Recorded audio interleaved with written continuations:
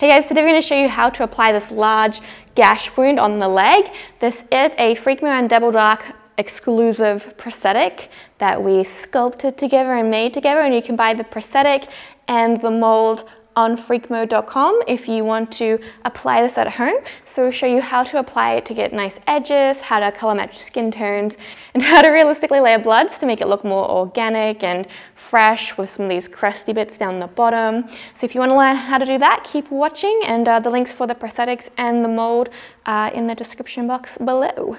So this is the piece we're going to be applying. This is the biggest piece of our collection. And we want it to be, it's kind of like that, right? So we've got the placement figured out on Leah's leg, and now we're going to start putting the adhesive on it. So I'm going to be using Telesis 5 adhesive and thinner, just because I have some left over from one of my classes, and the stuff makes it really quick and easy to apply stuff.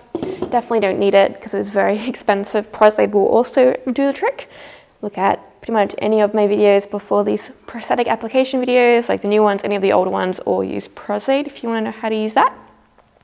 So because we are using Telesis, I'm going to use a brush. I usually use a cotton tip if I'm applying with Prosaide. So the thinner helps if you've got any gunk in your brush, and just to help the adhesive spread out further. So this is quite a large piece. We're going to adhere the center first, it's like an anchor point. So I'm going to take that off and just get a good amount of adhesive down the center. So, yeah, perfect.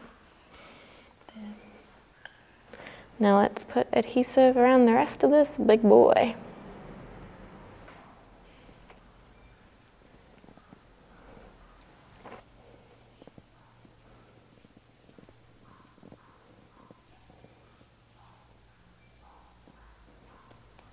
Hey.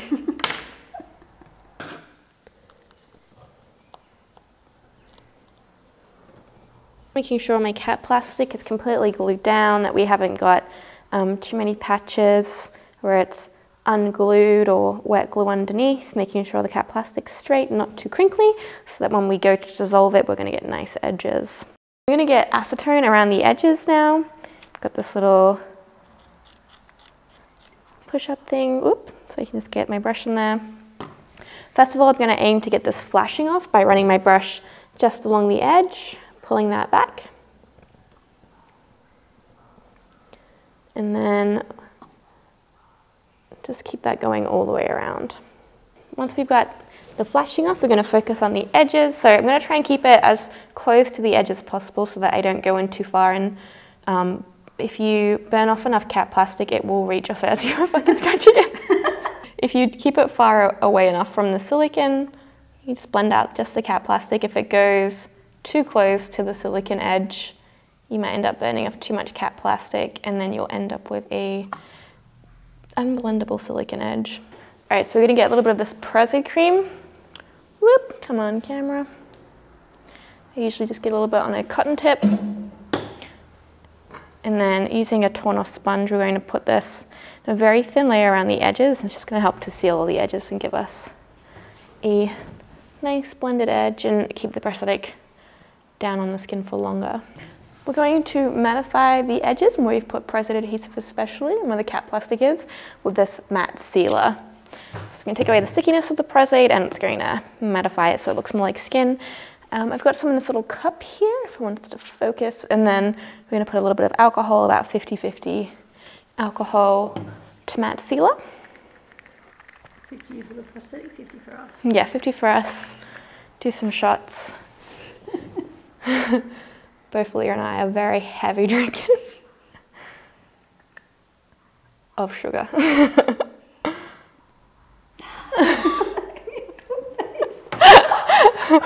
Now that Leah's done torturing me. Alright, let's get into the fun part. We're going to match some skin tones. So for Leah, I like to use the Dark Fleshtones palette. And for all of my skin tones, I like using the chip brush and spattering on colors over the top. It's really quick, really effective to give you a nice breakup of different colors, really translucent tones to make it look like skin. So seeing skin tones is difficult. Everybody's got different skin tones. This will only be applicable to Leah, but the main thing I can suggest is just to do it in really translucent layers and build it up slowly, which is what alcohol paints are great for. So let's first of all add in a little bit more yellow to Leah. So we're going to add in this golden ochre color. So I usually put some alcohol in the cell, some alcohol in the lid, get some on the brush. You do need like a little bit of alcohol to make this spattering technique work, like enough alcohol in the brush to be able to spatter it out. So you can see about that translucency is what I'm going to do. And then I'll start by building this up slowly around the edge of the wound.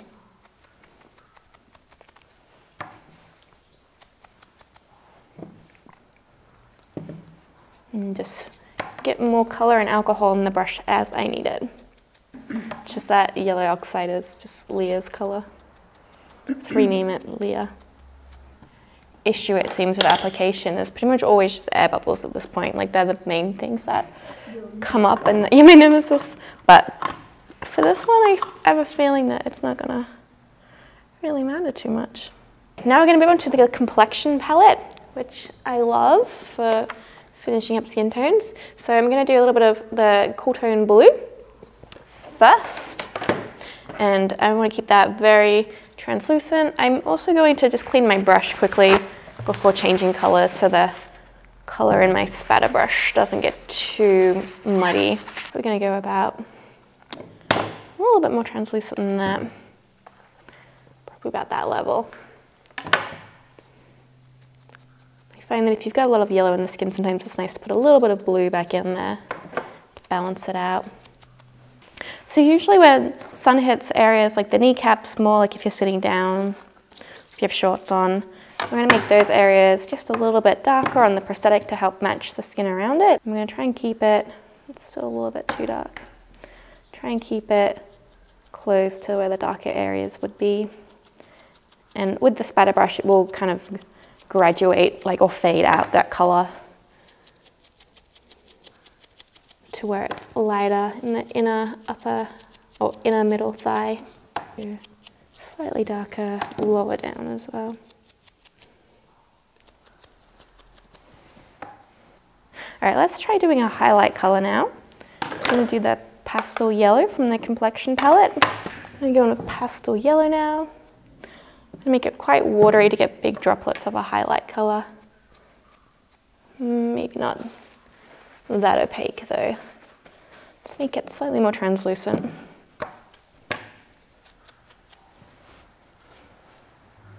Maybe just one little tiny bit more dark tone around the knee. I'm going to do some chocolate from the Dark Fleshtones palette. I'm going to mix in a tiny bit of the coral blue adjuster in the corner here to make it less orange. I just do one light flesh tone around the lighter parts from the Dark Fleshtones palette. Let's do some of the Bamboo 2 color. Bigger, like watery spattering.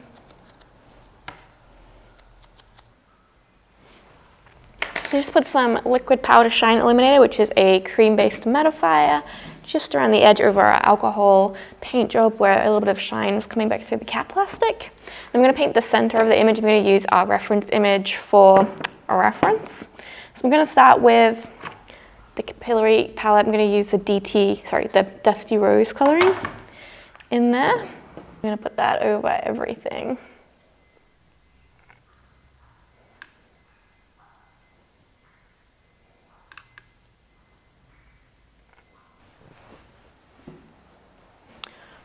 Okay, I'm just making sure I haven't got too much of that on the skin around it, just because fresh cuts tend to just be like skin, and then like the detail, there's not usually a lot of stuff on the edge of the skin. It's just usually clean skin tone.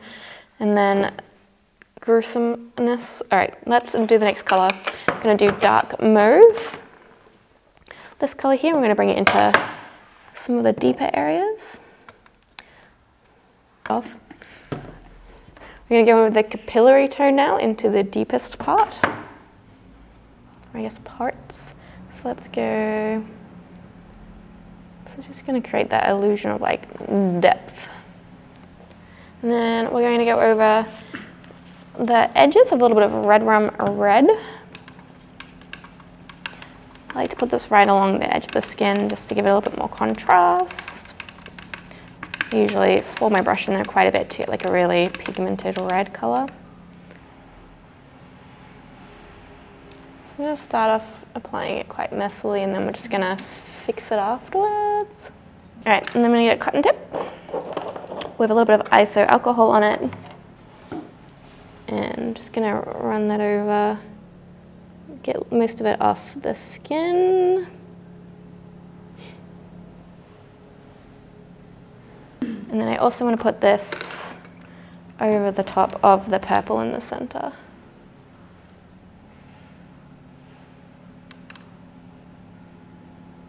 Okay. And then I might just finish it off by getting a little bit more of that first color we put down, Dusty Rose. And using that to add a little bit more pink to areas that need more pink, or to blend other areas back in. I'm going to start by KYing up the center. Just need to lube up this gash real good. This is going to make it look nice and glossy and disgusting, and then we won't need to use the blood for that because we've got all those interesting colors happening. We can keep the blood mostly on the outside.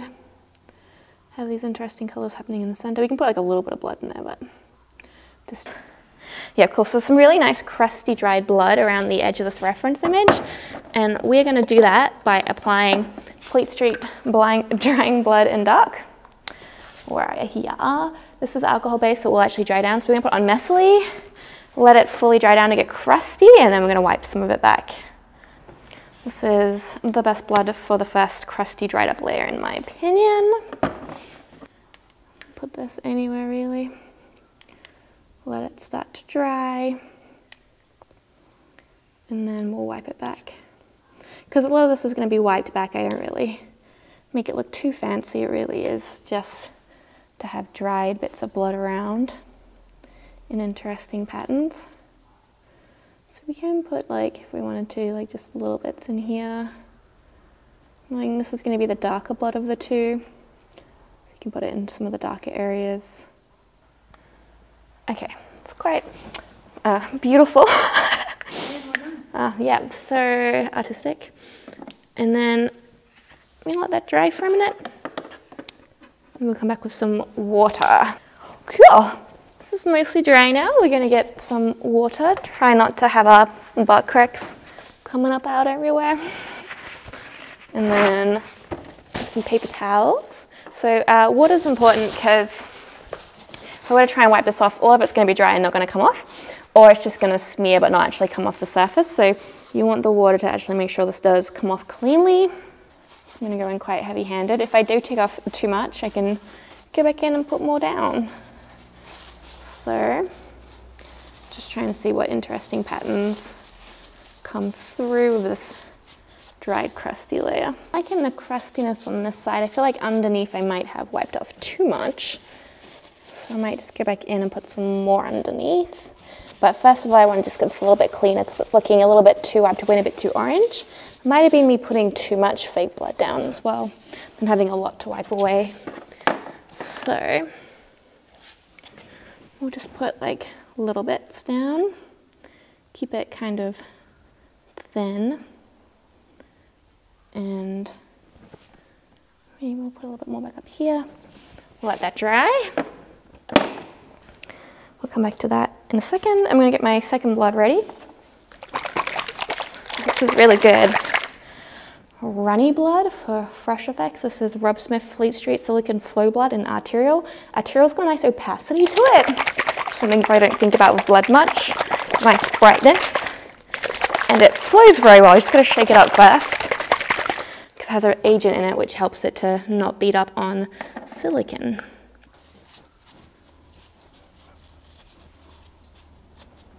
Cool, let's start with that for our dried blood. going to layer on the fresh blood, and then again I need to take stuff off, put stuff back down again. A lot of this blood effect is layering to get beautiful blood patterns which look organic. So we're going to start by getting the runny blood coming down off of here. Start off by getting this kind of everywhere, getting some nice drips. And we're going to wipe a little bit back, rub it in, make it look messy.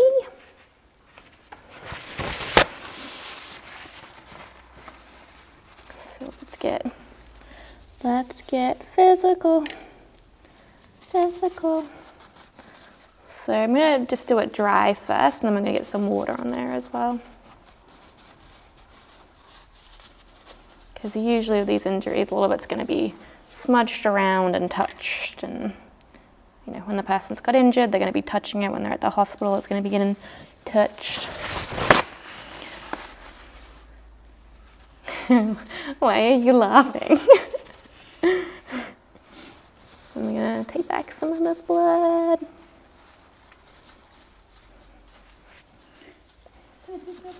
So I try to make it look asymmetrical. So some areas heavier than others, some areas lighter than others. So say if I'm like, cool, this part here might be like a nice part to have less blood. And then the other side we can have more blood. Can get some more of our darker blood on there.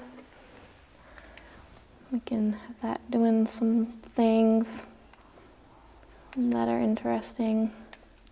Do, do, do, do.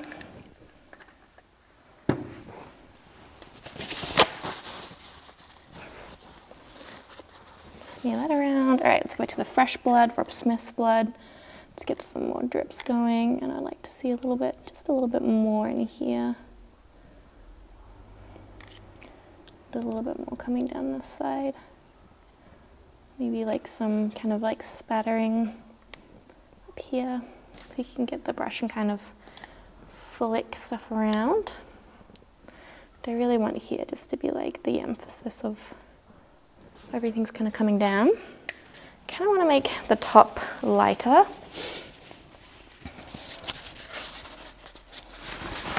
Kind of want to smear some of this and get a little bit of water. Okay, and then just put that back on top of here. Just put like a little bit back on there.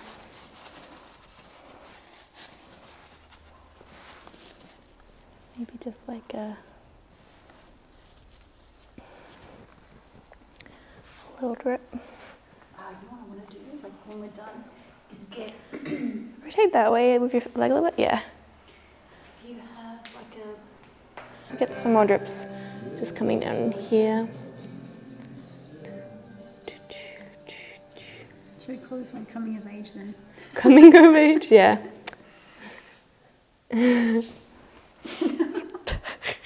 Let's do a little bit more drips and things. Do, do, do, do. How's that looking? Oh, pretty gory. And then I want to just like soften some of these a little bit.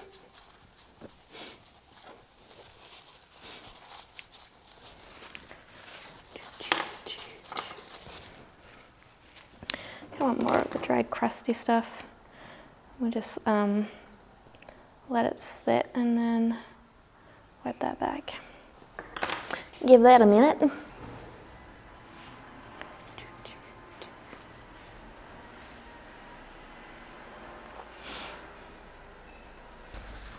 So I'm just cleaning up little bits and pieces where I feel like it looks too red, smeared. So it's like definitely bloody, but you got some edges and detail coming through as well. Look at this like kind of crusty. It's like the nerves are just like... It's going wild. Pumping from like being severed. Gross. Like the after death twitch. Nasty. I'm moving around. Just gonna put some more mattifying stuff just around edges, just to try and help disguise where those are, because all the blood and mopping stuff back and forth is going to kind of make that shiny again. Cool, yeah, pretty happy with that. I don't think YouTube's going to like this one. Somehow. I mean... It's educational. Yeah, it's educational. Yeah, so it looks really good in this light. Yeah. Don't know why, like it's interesting that just slightly different lighting conditions can really change how things are seen. That looks, yeah, pretty good applied on the thigh actually. I like that a lot. I like it a lot. Like it a lot. Yeah, and still got pretty good movement. So yeah, you can see that you're moving it around a little bit because it's so soft. And you could also obviously like grab it and things. Because it is silicone, you can do that. Touch my wound? I mean... Touch my gash? You asked first. Yeah, from this angle. Yeah, I think the photos of this are going to be pretty disgusting. Honestly. Hello, is the ambulance there? My friend is bleeding. That just looks like some kind of weird kinky bondage fetish, like... Sexy clean. Bump, chicka, bump, bump, with those nails.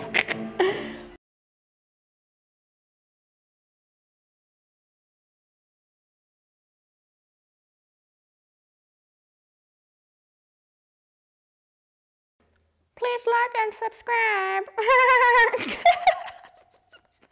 So weird.